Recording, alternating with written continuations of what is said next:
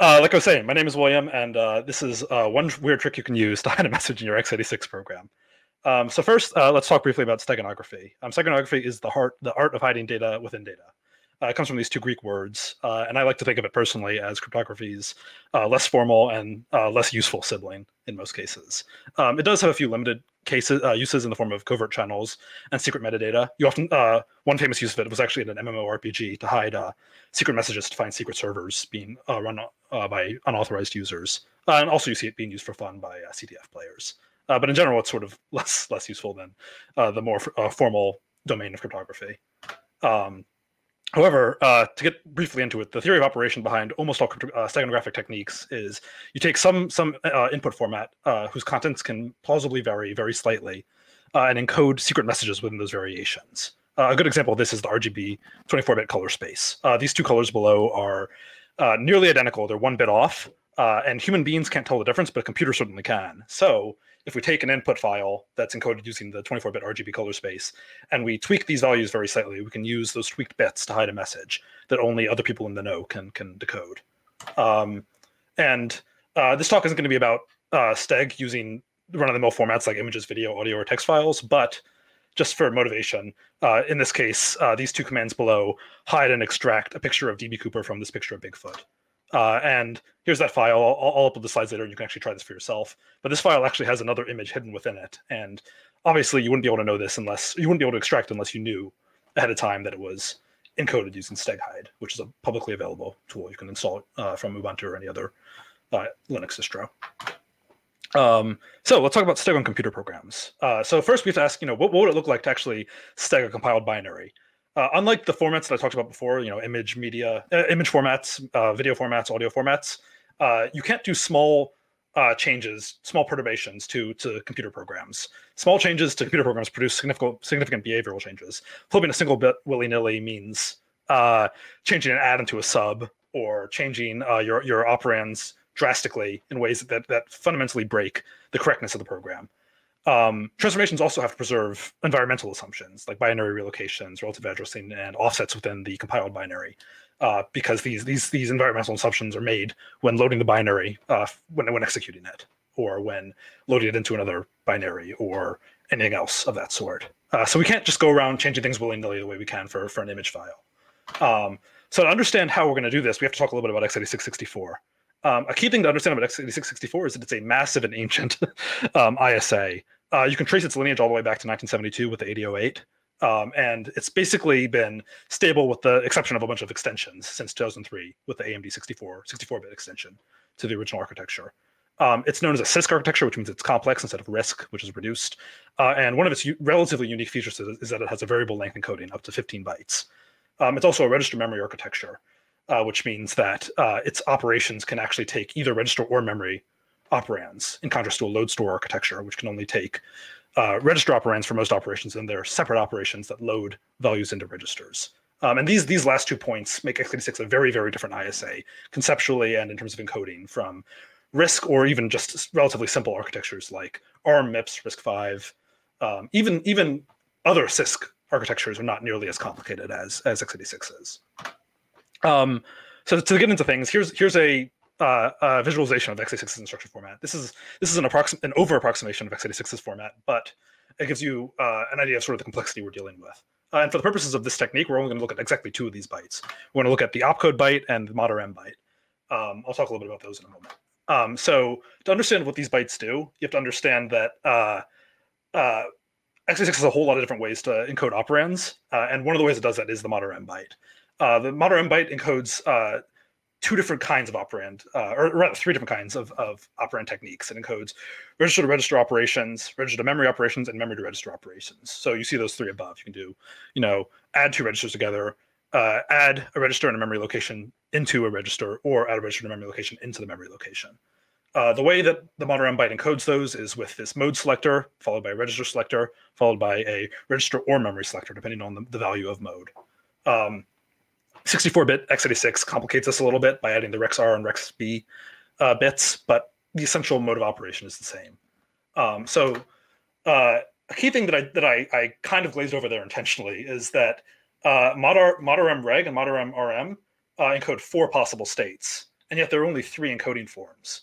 And so what's going on here? And the answer is, if we go back one, the operand order that you see here of EAX EBX or EAX EBX, with EBX being a register operand, rather a memory operand, that order is controlled by the operand opcode direction bit.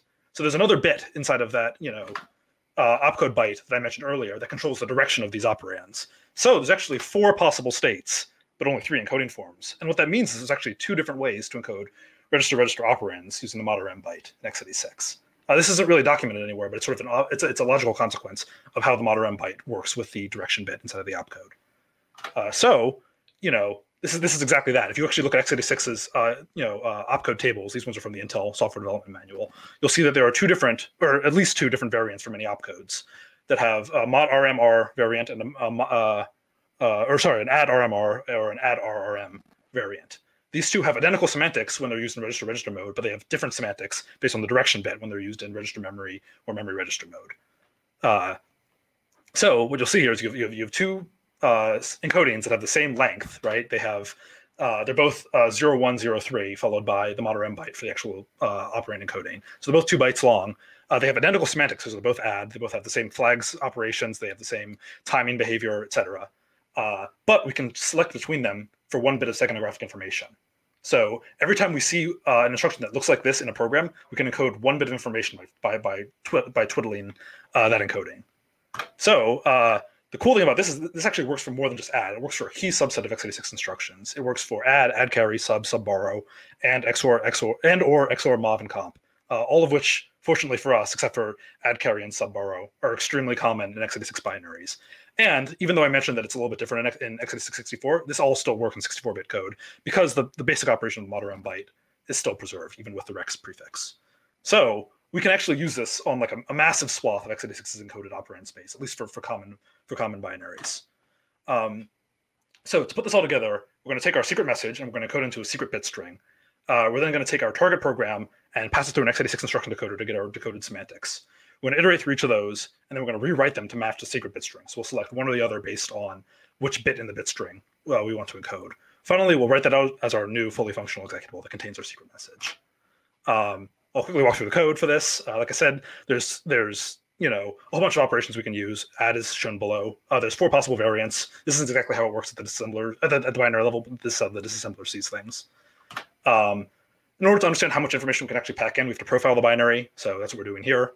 We're basically just moving through every instruction in the program and checking whether it's in our supported opcodes, whether it's a register operation, since that's the only kind we can flip, and then we save it if it is. And then finally, to actually do our rewrite, we're going to select the new code, which is either that add 01 or add 03 variant, based on whether or not we need to encode a particular bit of information. So in one case, we're already correctly encoded. In the other 2 cases, we just have to swap based on the pairs we had earlier. And then we just take that new code. We take our operand registers as before, or rather our register operands as before, and we use our encoder to produce a brand new instruction that we splice directly into our copy of the program's instruction text. And that's that. So I'm going to drop this slide really quickly because I'm going to do a live demo of this. And if everything goes right, hopefully this screen is shared and everybody can see this.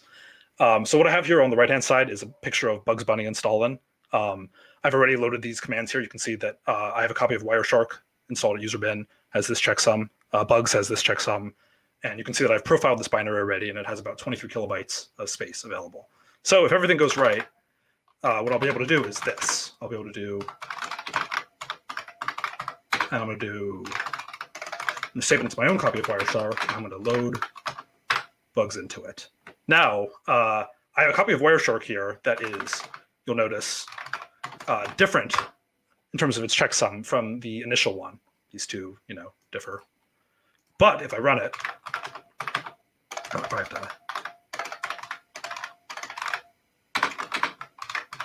I apologize for the loud keyboard. You'll notice it is a perfectly functional version of Wireshark. I can move around a little bit, but I want to be fast.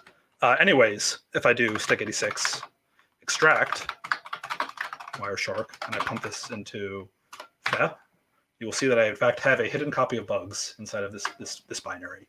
And if I do into SHASUM, you will see I don't have history.